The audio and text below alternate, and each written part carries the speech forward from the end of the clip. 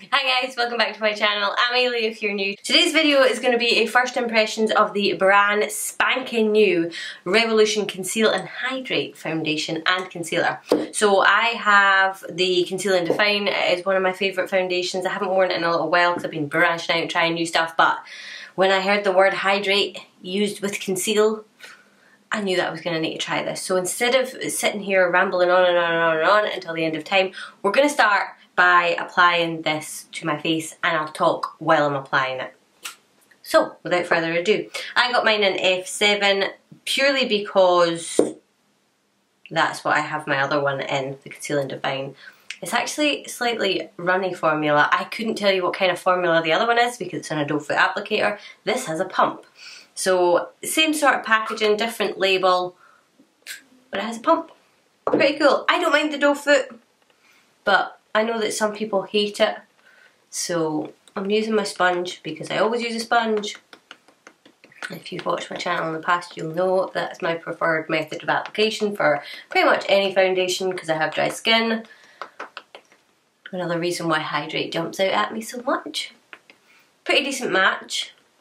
I actually think it might be pretty spot on, if not a tiny touch lighter than the Conceal and Define. I was going to do a side-by-side comparison, but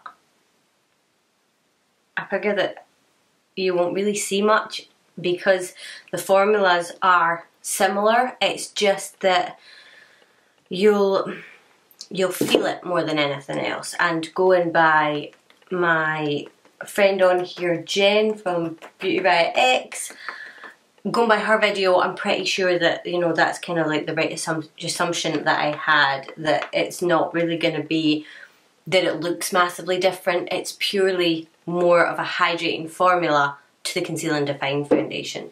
Conceal and Define is a little bit heavier, it's a little bit more matte. This is sort of, so if you were going to have a hydrating formula and a matte formula for oily skin types and for dry skin types, I think that this is more what they're going for, because I was the same. I love Conceal and Define, but it can be a little bit drying. So I got C5 in the concealer because I am C5 in the other concealer. It looks maybe a little bit darker actually. What I'll do is I'll take out the foundation and the concealer from the original formula and I'll swatch them side by side to show you how close the colours are. That blends out really nicely.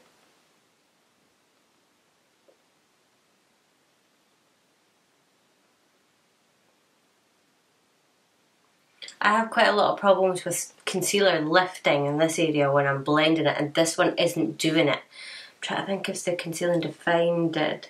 Probably. Most of them do, and then I've got to go in with more, and it just means that I've got more product on my face. This doesn't seem to be doing that. Now I'm going to use the Revlon Candid, the Photo Ready Candid powder, because this has been my favourite powder right now. I absolutely love it. I don't know what is in here, but it's amazeballs. So I'm going to set one side and then come in and show you the difference. So I set this side, I haven't set this side. As you can see, there is creasing. I'm 30 years old. There's going to be creasing. I have eye creases. That's just what's going to happen. So it's not crazy glowy or anything like that. I've not set the rest of this side of my face. I've literally just done my under eye. I definitely think you need to set the concealer, or I do anyway. I think that it is slightly more hydrating, but if you have a wee look, see if it's going to show on camera. It just looks a lot more flatter, and once it's set, it definitely looks like it's creasing. Yeah, it's creasing quite dramatically on this side, whereas this side it's sort of stopped to where it's going to crease like so backwards. But my eyes will crease to a certain extent, and if it's a decent, that was my elbow. Ooh.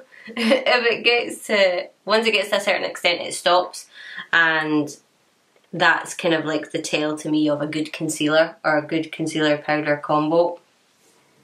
I have to say it's like a really good coverage. So that is both sides all set.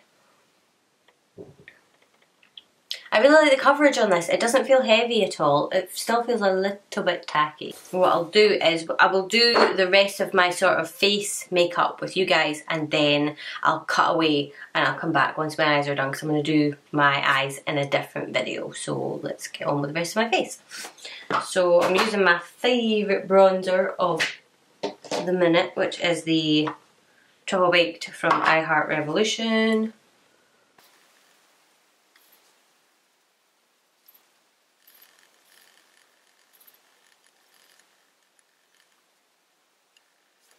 Okay, that applies really nicely actually.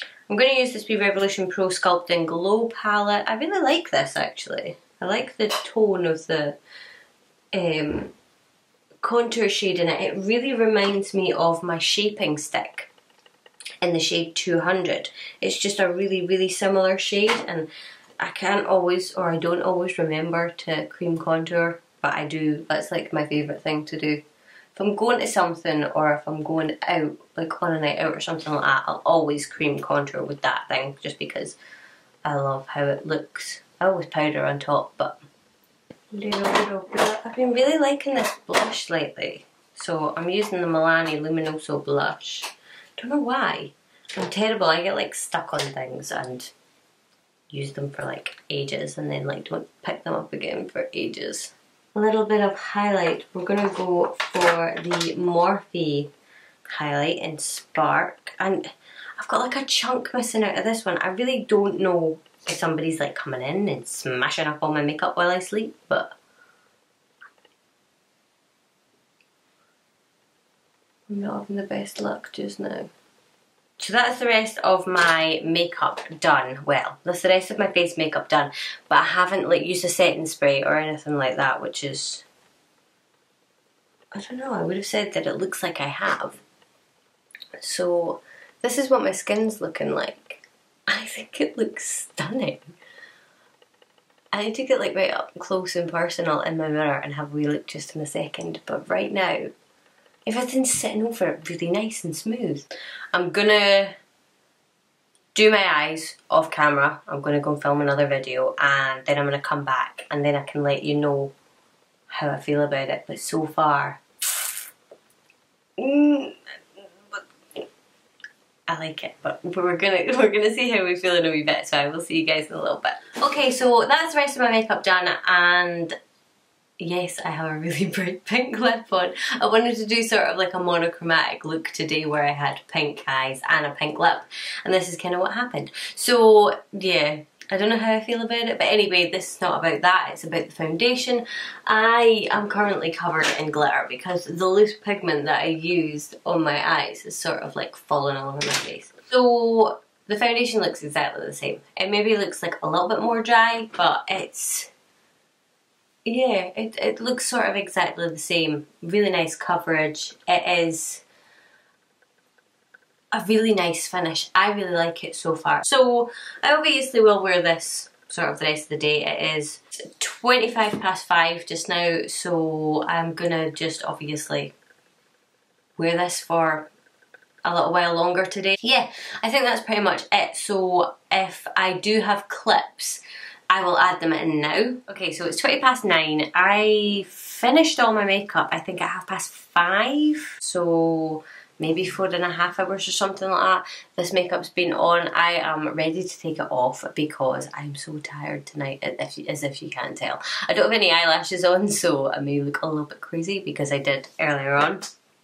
And yeah, the makeup looks the same. I mean, my foundation still looks pretty decent. It actually is holding up just the same as the Conceal and Define did, but it's looking a little bit more hydrated. It's not really grabbing on. I mean, I'm realising that I'm covered in pigment. I probably should have done my eyes first, but it's not sort of going like cakey around my nose or anything like that. It's still fine on all my dry areas.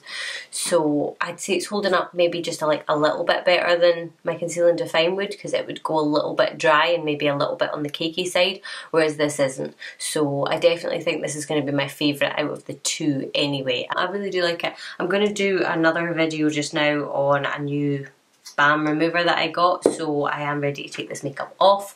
So I wanted to just sort of check in to let you know how it was doing, and I'm really happy with it. You'll see it in future videos. I'm sure I'm going to use it again, definitely. But yeah, if you like conceal and define and you have slightly more dry skin, I'd say you're really going to like this foundation. And it's only, what, £9 or something like that, so you really can't go wrong with it. So yeah, I will go back to past me and see you guys later. Okay, so I think that is all I have to say. If you like conceal and define, you will like this. It is pretty much the same all round. I just think that this one has a sort of formula that's aimed more towards people with drier skin. So before I go, there was one last thing that I was going to do, and that is take the old formula and swatch it next to the new one, just to see sort of colour matchy wise what the difference is. So I've got Conceal and Hydrate, then Conceal and Define, then Conceal and Define, then Conceal and Hydrate. As you can see, the colours are slightly different in the foundation, but they're pretty bang on in the concealer, I would say. Pretty sure that your concealer shade will be the exact same. Your foundation, okay, the Conceal and Define foundation is a little bit darker than the Conceal and Hydrate foundation, and a little bit more yellow. I think I prefer this one on me. It's a wee bit more neutral. So F7 is more neutral and less yellow in Conceal and Hydrate, but it's maybe like a half a shade lighter. So you know, if that's going to affect you, you maybe want to go down a shade. They do feel really, really similar. So yeah, like I say, I think it's more about the fact that one will suit dry skin better, one will suit oily skin a little bit better, just purely with the ingredients that's in them. So yeah, I mean, I wouldn't, to be honest, I don't really care to read that much into it. If it works the same but gives me a wee bit more hydration, then I'm really quite happy with that. I don't wear makeup to get skincare. I use my skincare to my skincare. So yeah, I think that's pretty much it. If you enjoyed this video, obviously I would love if you get a thumbs up and subscribe to my channel. I post videos 3 times a week, usually Monday, Wednesday and Friday, but not always. I will be having a subscriber giveaway for 2,000 subscribers, which we are creeping up on. So subscribe so you don't miss out on that. But yeah, hopefully I will see you guys in my next video. Bye.